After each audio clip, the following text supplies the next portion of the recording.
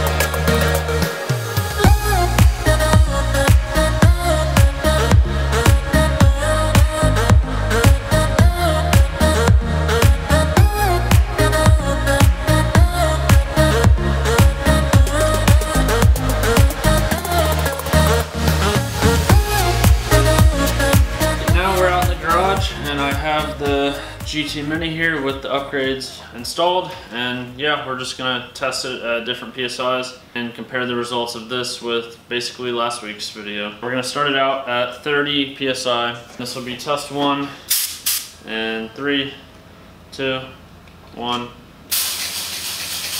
Oh, this is at 30 PSI, and it's actually idling. See that?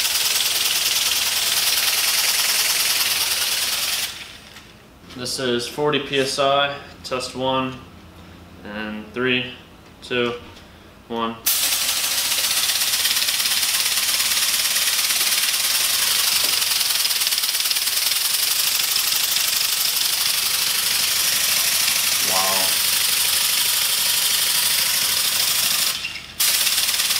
That thing blows a lot of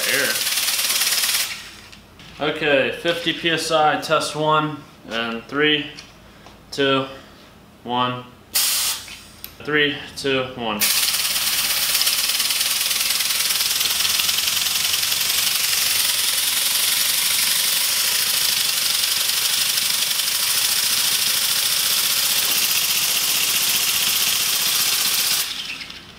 $60 PSI, test 1, and 3, 2, 1.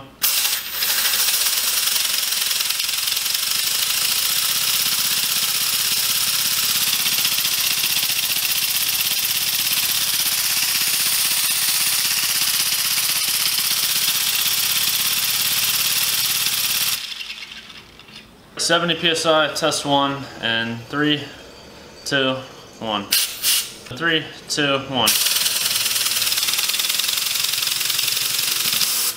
Oh, we blew an axle. If you look right there, that bearing actually popped out. Alright, that's actually good to know. This thing failed at 70 PSI, and It's worth talking about this because it was doing this with the last one. So this one, I'm actually not surprised that it failed, simply because when I was testing this earlier, it failed, but it was 80 PSI. I think I know the reason for that, and that is actually the rods that connect the pistons to the crankshaft. They're too short, and they're actually not tight enough in the crankshaft, so basically when this thing gets going super fast, it puts a lot of force on those crankshaft rods, and basically they'll just pop out from like the part they're connected to, and it's been happening over and over again. And I think I'm gonna need to address that fix in the next video. However, this test was still a success because I actually got it to run at 30 PSI, and last week's wouldn't do that. So yeah, all right, let's go talk about the mods. I have 3 new upgrades that I'm gonna be going over. Those upgrades are the crankshaft front plate, the cylinder block, and the compression cap. The crankshaft front plate was upgraded because the old one, the hole that goes through it was too loose to allow the crankshaft to move properly. If you take a look at this clip, you'll see the crankshaft is actually vibrating an excessive amount. See, this isn't a good thing, as it'll actually vibrate more and more as the speed of the engine increases. The new part has tighter tolerances and almost completely fixes this problem. The cylinder block and the compression cap were both upgraded to allow for one main upgrade. This upgrade is a 2-stroke valve system. In my first GT Mini, we can see that the compression cap only has 2 air inlets into the engine. This means that the different pistons would switch off for power stroke. However, there wasn't an exhaust valve to properly vent the air. In my new compression cap, I found a way to solve this problem. The 2 pistons now instantly switch between a power stroke and an exhaust stroke. This increases engine efficiency and helps to maintain the amount of air lost to the environment. I just wanted to say thanks for taking the time to watch my video. I hope you're going to stick around because I have a lot more videos coming for this project. But as always, I'm Graydon, and I will see you in the next one.